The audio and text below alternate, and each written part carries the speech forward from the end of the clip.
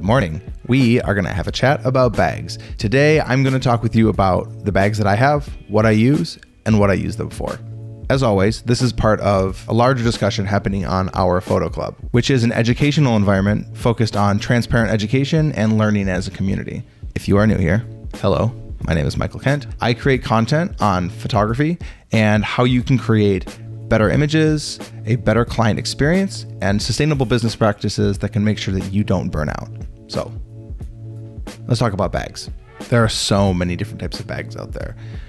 All of them claim to do everything. All of them claim to be the perfect bag that's going to solve every problem you have. But instead, today, we are going to focus on looking at the range of too many bags that I have that can kind of help you see how I use individual pieces and how they fit into like an ecosystem of different bags for different experiences for different situations as a photographer.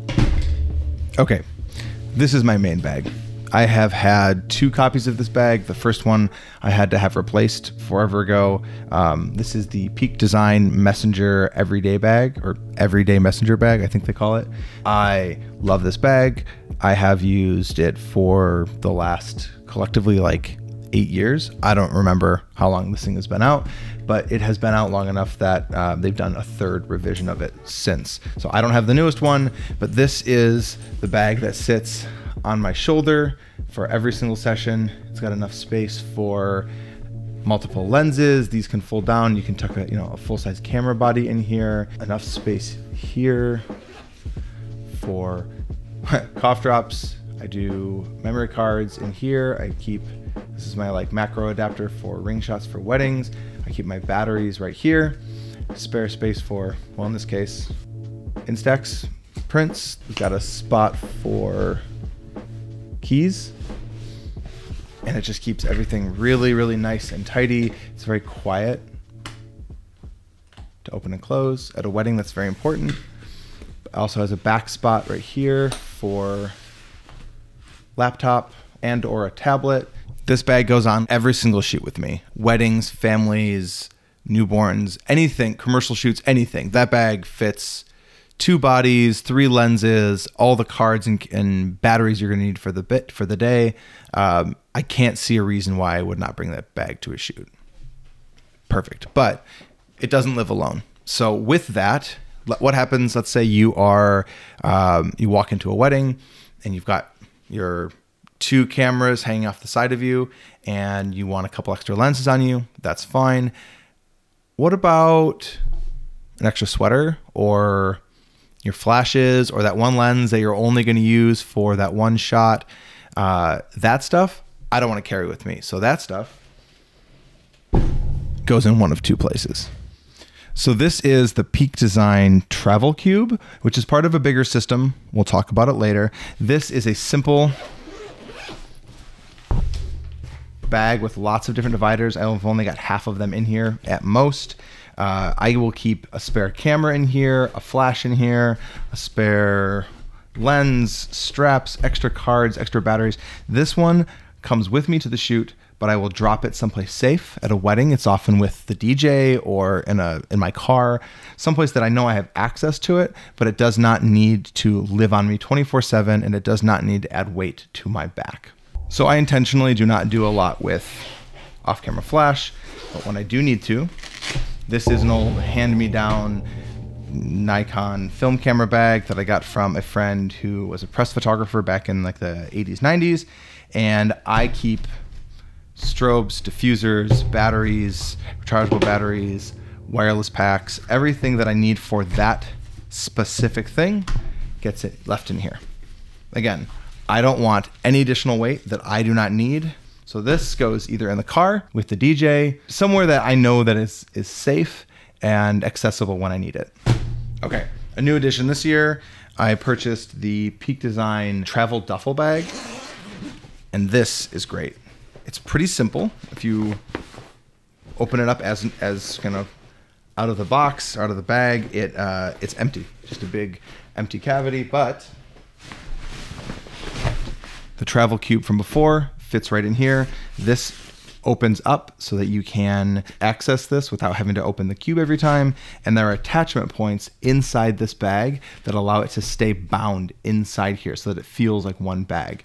So now I get to decide, do I want a duffel bag that is not camera, or do I want to add a kind of 2-cube camera system where I can have 2 lenses, 2 bodies, a lot of gear with me?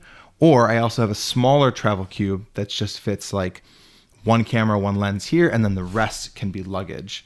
I traveled to Colorado this year and I took this kit where I had 2 cameras, 2 bodies, my iPad, and then like 1 change of extra clothes because I was only going to be there for like 30 hours. Super, super simple, super beautiful. This also converts, all these straps come off and you can repurpose them. This turns into like a shoulder bag, is a shoulder bag. This turns into like a backpack style bag. So running through the airport with a second bag on your shoulder, super, super valuable. I know Peak Design makes a travel backpack, which is something that I don't have yet. I do have the everyday carry backpack, which I actually am in the process of, I just sold it like yesterday. Not my favorite bag for a lot of reasons. It's essentially like one big cavity. You can drop things down the entire bag. And for something that's going to be on me every day, I would prefer something that has designated cavities for pens, pencils, lens caps, batteries, all those individual little, or even like a notebook or something that I can carry every day needs to have little designated places for things so it's not just a big jumbled mess. Okay, to me, this is the most important category. This is something that I've talked a lot about, but I'm a big believer in carrying a camera with you everywhere you go.